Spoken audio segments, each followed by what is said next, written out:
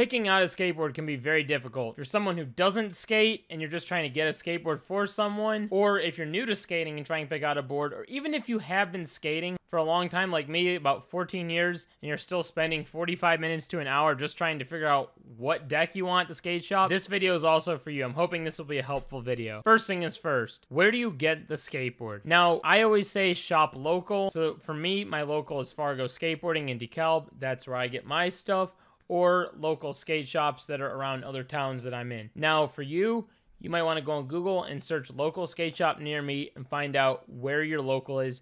That way you're supporting a small business that the money's gonna go right back into the community, rather than supporting what's a corporate business that kind of already has the money. Now, if you don't have a local, you can always shop online. Local skate shops oftentimes have their own shop online, and that will still go to supporting them. Next thing, where do you start? Well, I always start with the deck. When you walk into a skate shop, there's decks usually behind the counter on the wall or just around the skate shop. They're all over the place. And if you're new to it, it can be pretty confusing. So I'll explain to you how to go through that. First thing you want to look at is the brand of the board. Kind of decide on a brand that you like and how it feels. Maybe you can ask the person behind the counter to kind of grab a few different brands or designs you like and just kind of lightly step on the board or feel it with your hand to feel the concave to see if you like how that feels. You might say, what is concave? Concave is how deep it is on the board, so kind of this area. Now, some boards have kind of a deeper one. You know, people make the joke, oh, I can eat my cereal out of that because it's so deep. But other ones, it's flat, and those are the boards that I tend to like, which I know some people don't really like. So I go for those sort of boards. And as you can sort of tell right here with this one. This one's not really flat, but it's got a little slight concave to it.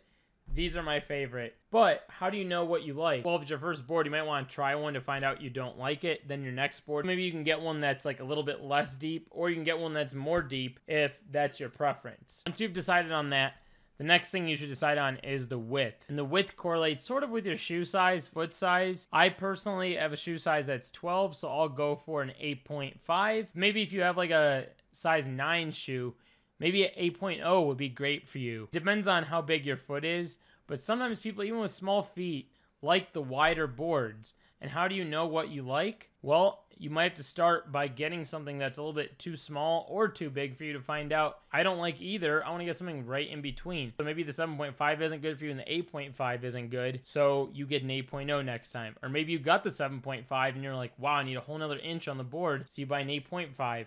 Or even, you know, they sell size 9, 9.25, like the wider board. Maybe that's your preference because that's how you skate. And I know plenty of people like that. That's okay. That's just different preferences. So to quickly recap, you want to make sure that you have the right concave and the right width. Now, once you've settled on that, you go back and look at the back of the board. Do I like the design? And different brands have different designs, right? Now, maybe you found those two things and you're like, ah, but the design's not good. So that's when you start looking for different boards, and at least you know the concave that you like, because different brands have different concaves. I rode a board that was too deep for me at one point, and I was like, hey, I want to try a different brand. I switched over to like a Crooked, which had the medium concave that I like. This is kind of how you pick out the brand. And then all of a sudden you'll find the concave, and you'll find the width, and you'll like the design in the back. And once you find that, that's probably the right brand for you, and you can keep riding those ones, or maybe you can branch off another time and try a different brand that's at least under the same distributor so that the board kind of feels the same. Next thing, once you have the board width picked out, you're going to want to pick out your trucks. Now, I picked out an 8.5 board today, but I asked, hey, what trucks will go with an 8.5 board? Because they sell trucks that are different widths, right? You don't want like a super skinny pair of trucks on this wide board because your board's going to be all off balance and it's going to feel really weird. You want one that matches the width, or at least works on the width of your board. So I highly recommend asking a skate shop that. But if you're on the internet, you want to make sure you get the right width. So these are 149s. These are great with 8.5s. You can maybe go down a size. I think there's only like 3 sizes in this specific truck for the smaller board. So maybe if you got like 7.5, you want to go with the smaller set of trucks. If you got an 8, you can kind of go with the medium set, and then the larger set for the 8.5. Trucks, just like boards, have different brands. My personal favorite that I've always gone with across the board is Independent. They've been a very reliable, trustworthy brand. A long time ago, I broke my Independence in half. I immediately sent in a thing online. They sent me a brand new pair for free because their trucks should not snap. I don't know if that still exists, but that was something that I did. Now, there's another set of trucks that are very light. These trucks are called tensor magnesiums.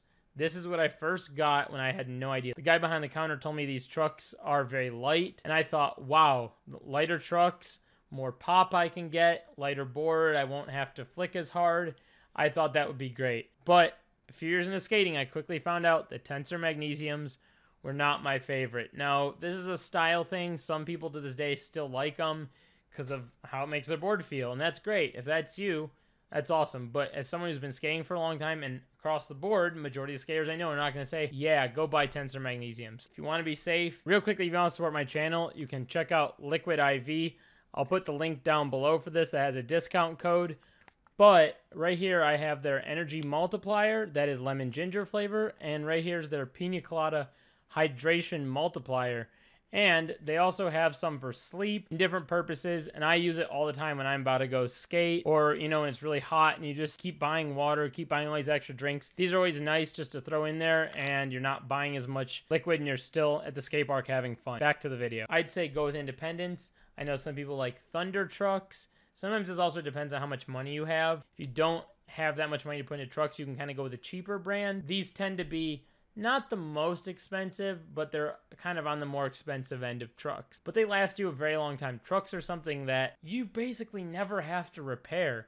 I mean, I rode one single pair of trucks that were independents back on a skinnier board, I think for like 7 or 8 years before that initial snap happened. So these things last a very long time. They should not snap anymore by any means. Now, another thing with trucks, the bushings that come on them. Usually these bushings are great, but if you're more experienced and you know that you don't like the bushings that come on these, that's fine. You can always go to the skate shop and get new bushings that are maybe more soft, so you can kind of turn on the trucks a little bit easier, which means like they'll bend easier for your turn for those of you that don't skate. Now, how do those trucks attach to the board? Hardware. This is what we're gonna talk about next. Today, I actually had a friend of mine give me his own hardware. It's called static hardware. And you might ask, why did you get this hardware? I love that this hardware uses this tool on top of it.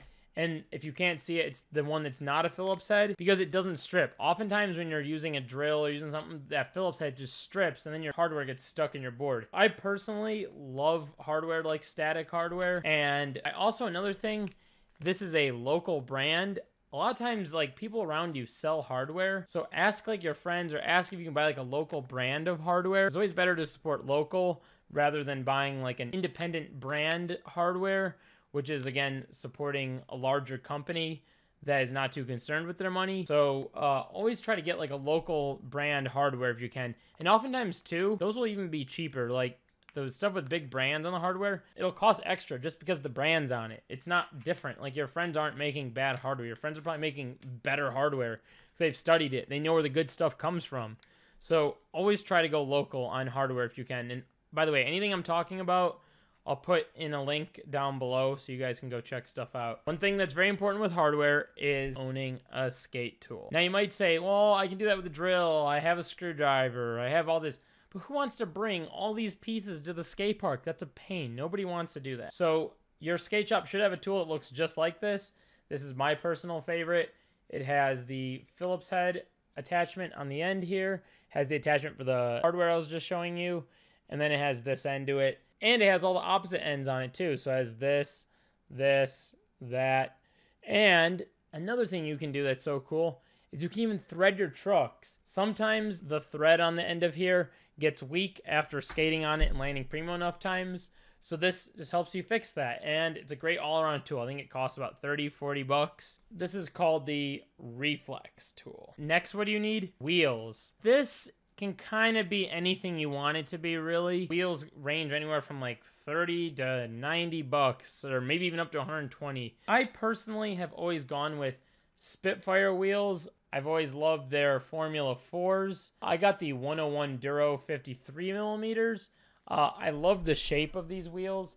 You can sort of tell the shape right here. But there's some that are even smoother where there's like not even an edge there. Those wheels end up kind of coning after a while, and you see the wheel kind of come down to a point, and you have to rotate your wheels, and there's all sorts of problems with those wheels. So I personally love how these are. I don't even have to flip the wheel. I can just keep it on the one side the entire time and not even have to worry about that. But wheel size is everything. Some people like the fatter wheels, and those wheels take a lot longer to wear down.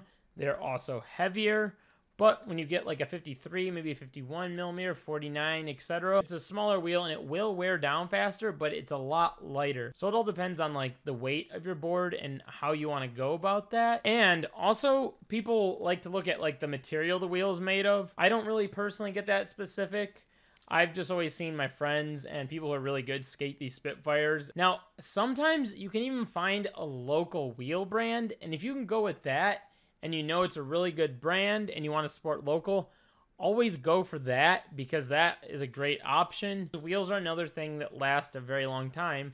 My last set was another Formula 4, so I just kind of naturally went with these, because I know the shelf life of them, so that's what made me feel good about them. But how do you make these wheels spin? Bearings. Now, how do you pick bearings? This is something I spent about 15 minutes on today.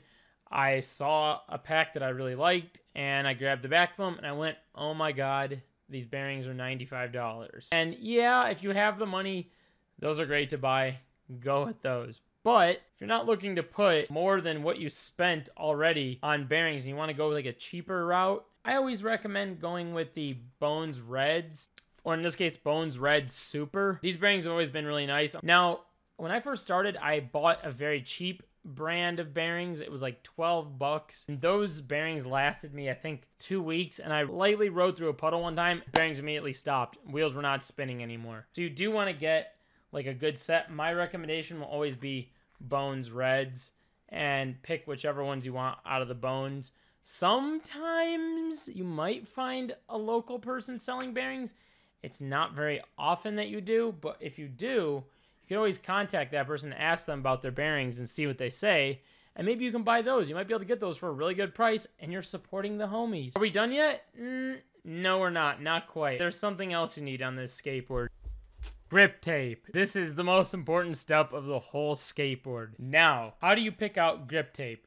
Well, there's a bunch of different brands, and some brands sell stuff that's more gritty, that tears through your shoes a lot quicker than other brands. And there's some that's like very not gritty, and your feet slide all over it, and it gets a little bit damp, and it's like the end of the world. But I've found the kind of in-between ground on that, and that has been Jessup grip for me. Your local skate shop will sell sheets of this, so you can buy a sheet and put Jessup on, or maybe you like Mob grip tape. Mob is more of a gritty grip tape, and that also is a preference thing. So if that is what you like, go with Mob. My personal suggestion will be Jessup. Now, another thing I highly suggest is there's always going to be a local person that's making their own grip tape, or even like on Instagram, there's different brands that make their own grip tape, or even other things I've talked about in this video. There's people on Instagram that do that as well. But my favorite grip currently is Public Domain. It's spelled like PVBLIC, Public Domain, but it's called Public Domain. Check out this grip tape. It's so sick. So they have Abe Lincoln you can put on your board. And then I also have this design of theirs. So that's something you should always look into. A local brand that sells grit. I like Public Domain because it's in between like the almost hardly any grit, but like medium grit. It's like that fine line right between. And it's always been perfect for flicking. I don't have to like wear the grip in, or I don't have to like sand it down any. It's felt great right from the jump. So that's been my personal favorite. But again, it's up to you to pick. Hopefully this has been a very helpful video to everyone across the board. You know, I kind of skipped around. I could have gone through like all the truck brands and all the wheel brands, but that would have been like a 30-hour video because there's so many. I just kind of gave you a description of what I like and why I like it. So hopefully that helps you kind of jump right to your decision a lot quicker than, you know, had I sat here going through all that. So if this helped you, be sure to hit that subscribe button because that would really help support this channel. Check out the links down below. That will also help out this channel, and it will help support local. And with that said, have fun skating, and I'll talk to you later. Bye-bye.